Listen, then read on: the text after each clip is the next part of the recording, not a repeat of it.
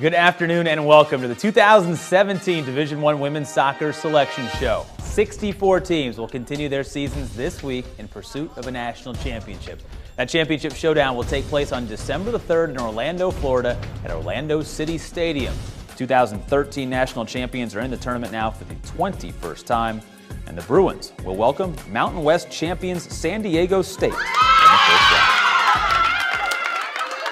First thought was a bit of a surprise, just in terms of after USC went on the board with Eastern Washington, felt like, okay, we might get Pepperdine, just with the way the RPI is, and so a little surprised to see it, but at the same time, the NCAA likes to send us to UCLA every time. Yeah, I think from the start we've definitely hit our peak recently, and we're definitely on a roll, so we're really excited. You know, and obviously the last couple of years we've lost in penalties in the final, so that's been pretty disappointing that our program, you know, was so close to being in so many consecutive tournaments to not make it, so to be back is awesome.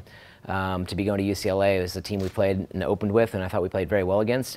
They scored 5 goals on us. They were world class on the day.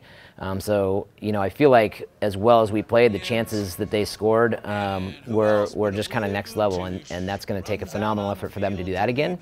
And so we're hopeful that we can go in and play the same way we did last time and create a lot of chances like we did and just finish them this time. So it's good that we're familiar with them, and we're familiar with going to UCLA, so we're excited about it.